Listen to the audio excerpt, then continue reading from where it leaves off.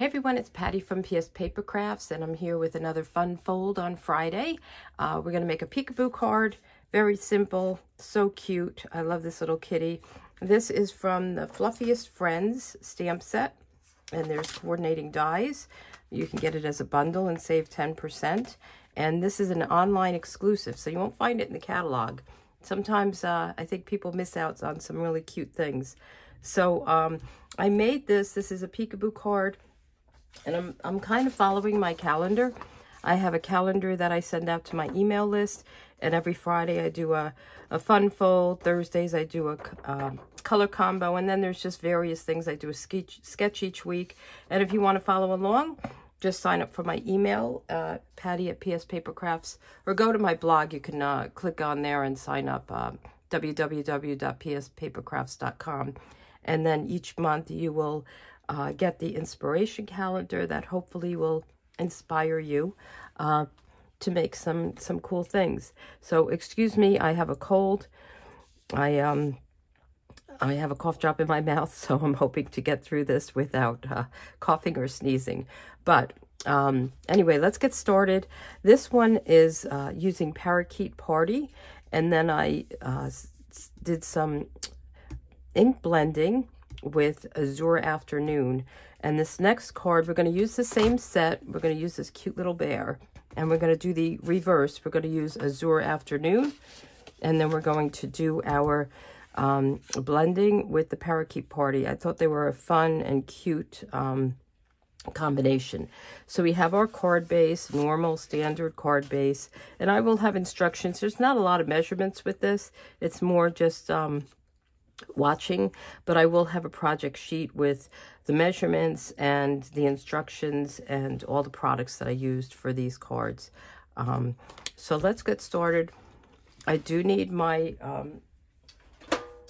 stamp and cut and die machine, so I'm going to have that out. I'm going to have the plate 2 and one of the cutting plates, a plate 3, and I'm going to use the die. It's a cute die that comes in this set to create this little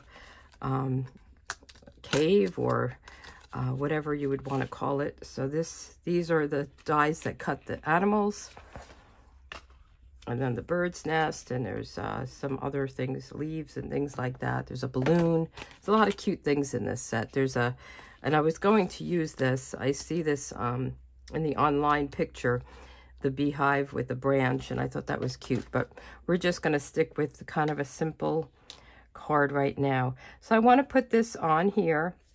I have my fold here. I want to center it between side to side, and I want to give it a little bit of room on the bottom, so I have room below it, and then I have room for my sentiment on top. So we're going to just put this on, press it down, make sure it's still even. And it looks like it's over to the right a little bit. My my plate here is warped, my bottom plate, so it might be time to switch it around. I usually try to keep a top plate that I don't cut, and I just use it as a top plate, and then when it's time to switch plates, I make the top plate my new bottom plate, and then I get rid of the bottom plate. So I only am really replacing one plate at a time. I'm seeing my UPS guy outside, and I'm just going to stop so my dog doesn't bark. Okay, sorry about that. He's gone. My dog didn't bark. He didn't come to my door and ring the doorbell, so we're all good. I was hoping it was a Stampin' Up! Order, but maybe tomorrow. So we're going to take this out. You could save this for scrap for other use, maybe a label or something like that. And then we're done with our machine. And now we have our peekaboo piece. So let's put this back here. And we're going to get just your inside layer, which is 4 by 5 1/4. And we're going to lay this in here, kind of where we want it. And I just want to draw a light pencil around here so I know where to stamp. I don't want to stamp outside of this little area. Here's my pencil. So just very lightly, just draw around. And then we'll erase that. And it just gives you an idea of where you want to do your stamping. Okay, so I have my cute little bear mounted, and I am going to stamp him in black memento because I'm going to color him with Stampin' Blends. So when you use stamping blends, those are the alcohol-based, the square markers. You want to use a memento ink. Okay, so we will stamp him, and I'm going to go down by the line, maybe have his foot go a little bit below the line. And I am going to put grass like I did on the other card to kind of go along the bottom. Isn't that cute? He's really adorable. So he's going to sit there. We'll have a little grass going up there, and we're going to color him. So we want to just erase this.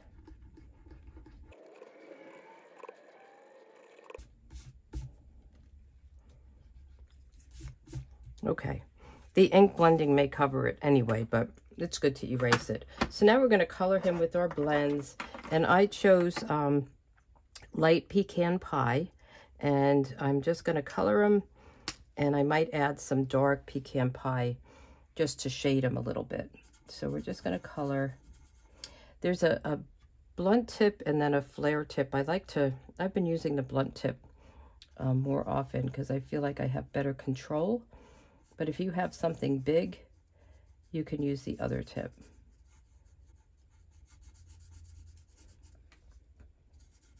So we'll just color him in. These color so nicely. I love these.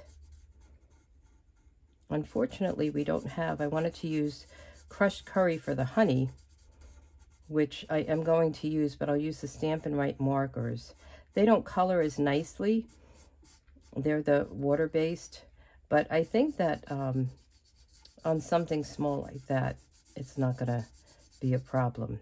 Sometimes you can see the lines, but you can use a blender pen and kind of hide that.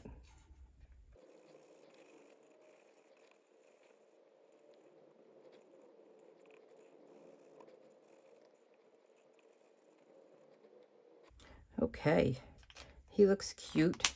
Now you can do some blending if you wanted to do kind of where the dark lines are. I'm not a good colorer. I just kind of go with what they have. And some people do beautiful jobs. I just color.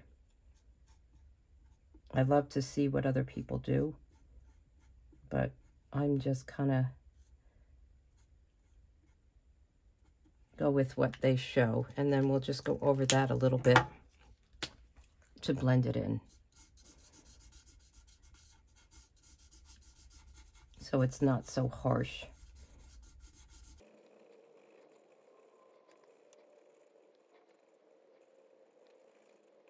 Okay, I'm going to add some petal pink to the face and the foot.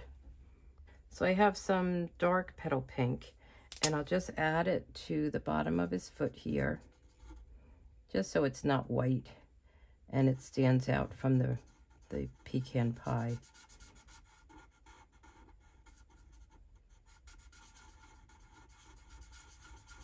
Now I could go in on his nose and make it darker, but I think I'll be good with that. So here's where I'm going to use the crushed curry, and this, so you'll see these are the alcohol, they're kind of square, and these are the Stampin' Right. These you can color beautifully with, can't color your stamps with it. These you can color on your stamps and then stamp it on. So this is a water-based color. So I'm going to just try to get this honey. There's not much there, but I thought this was a good color for honey. And since we didn't have the marker, the blends, I should say. And I'm wondering if I should add a little Wink of Stella. It's a little bit darker than I thought it was going to be, but we're good. Okay, so I'm using light smoky slate to color his jug, the honey jar,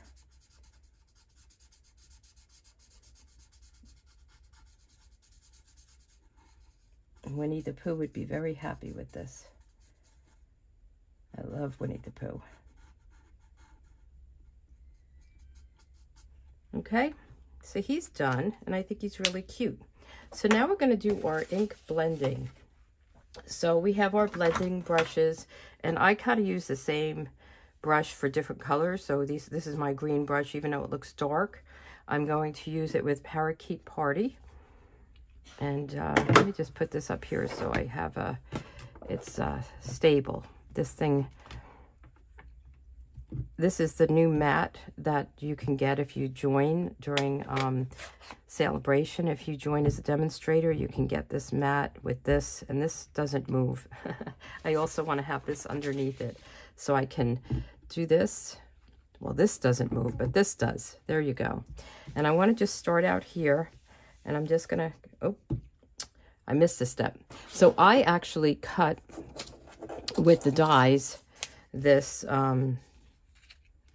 this piece to cover him up. I am going to lightly do the green, so it probably wouldn't matter, but maybe on his nose and the honey.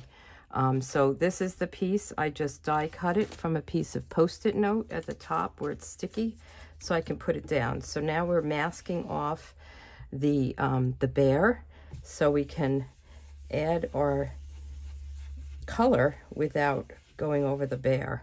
And it takes a little bit to get the ink loaded kind of into this. So as you go, it'll pick up more and more ink. And I always like to store it on the outside on scrap paper so that I can not have this blotch. Because sometimes when you put it down, your first touch is kind of blotchy, if that makes sense. And I'm going to just turn them around a little bit. And we'll just ink up until we get the color we want. And you could just keep going and make it darker. I don't want it too dark. I just wanted to add a little color so it wasn't such a stark white.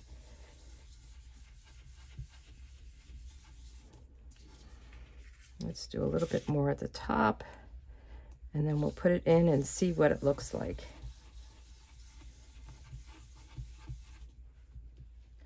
And just take your time with this. You don't have to press hard. Just go over it. I like to use circle motions.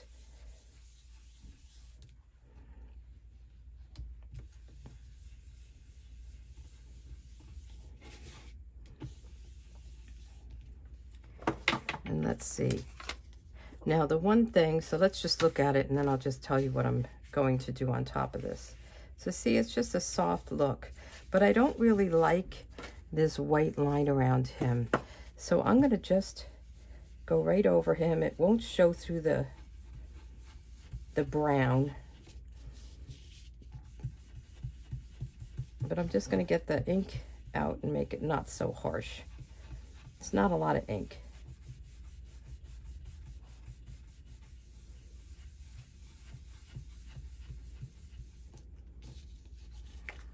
Okay, I'm happy with that.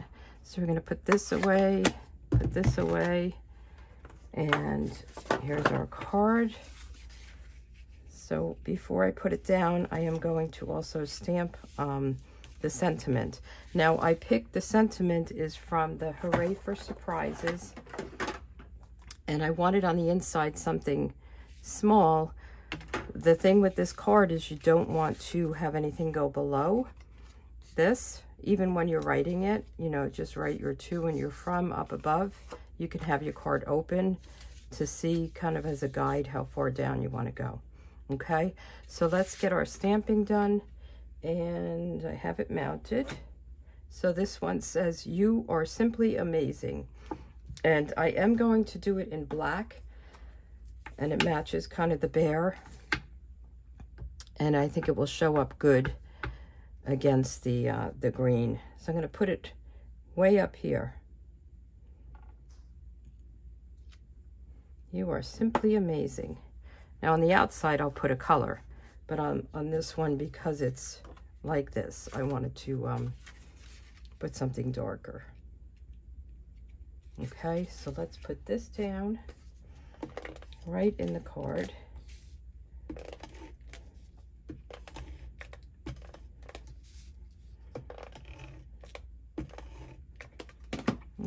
of this. All right. I just think these little critters are so adorable. Okay, and then I have these grass pieces that I cut using the dies, and it gives you 2 of them. So, see them?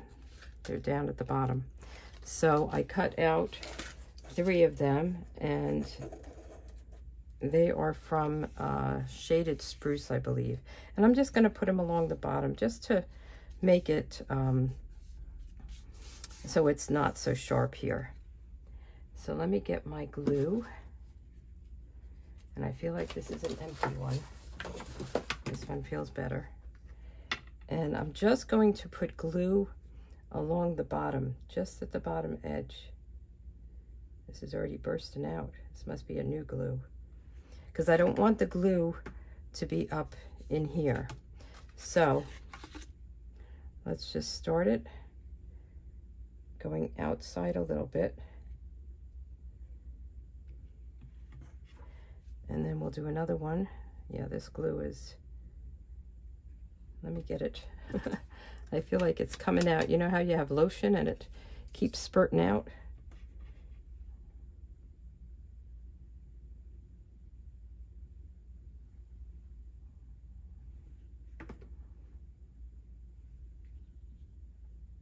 So I did my 2 outside pieces, and then I'm going to do the middle piece right over them. And it kind of blends in. I'm going to dot this because it's still coming out. Usually I can't get the glue out. This time it's streaming out. So then this one will go right over. Okay. There is a little glue there, but I think that's okay. I won't press it hard. Now, we want to do our sentiment, and this is, I kind of measured it to fit close to the sentiment, so it is like 1.25 inches, and then we'll cut it down once we stamp. So I'm going to use the Azure Afternoon. I love this color, and we'll do the Hope Your Birthday is Wonderful. So I really made them the same, just different colors and different critters. A lot of times I'll make my cards completely different from each other. Whoops. Wow. Well, I guess it doesn't matter. That's the other side. I think I did it crooked before I put it down when I made my sample. Oh my goodness. Everything's in the way. So that's the great thing. You just turn it over and use the other side. Now I could cut this down by hand, but it's a little bit big for me. So I'm going to just take my trimmer and trim it down, and maybe trim off a little bit here. I just wanted it to be a kind of a tight little sentiment. Okay, and on this I put butterflies, and I'm trying to think whether I want to stamp bees. There's a bee stamp in here, and I think that would go good with him, right? Probably should have done that first. Well, we'll give it a try. I'm going to wing it. Probably should have done that before I got rid of everything. No, I'm going to stick with the butterflies. I'm going with the flow, or making my own flow. I don't know. Sometimes I'm not sure what I'm going to do until I'm at that point.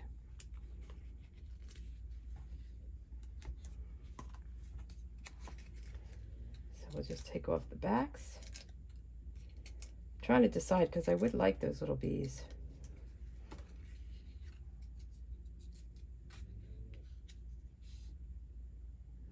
I'll just put this right here, right? Should I do the bees?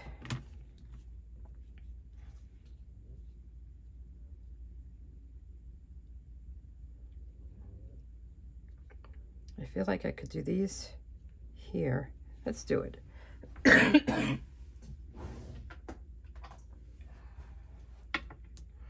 So I'm going to take my black memento. This is dangerous. Don't try this at home. I should have done this way before. Let's do it on a piece of scrap first, just to make sure it's all inked up good. Okay. And I suppose the bees could be, well, I'll do it like this.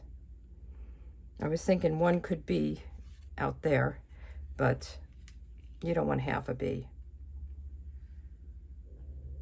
Should I do another one? I think I'm going to do just one. Let me just clean this off.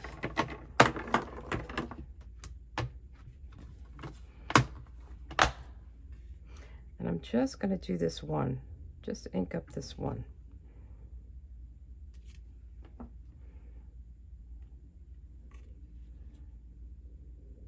He's going to kind of go rogue. There we go. That's cute, right? And then let's give it a little color. Make them get a little yellow in there. I'll do that while it's open. Just on their bodies.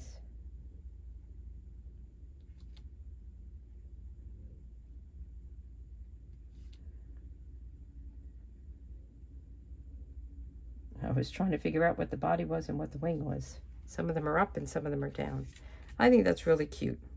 What do you think? And is there a die for the bees? No. That's okay. I was thinking I would put something up here, but I think that's really cute. What do you think? I think they're both cute. I love this little Fluffiest Friends set. So here's the one, and here's the other. All right, so you can click on the link below for the project sheet. My blog link is there. You could shop with me there. So whatever you want to do, I hope you enjoy this and try to make a peekaboo card. All right, have a good day. Thanks. Bye.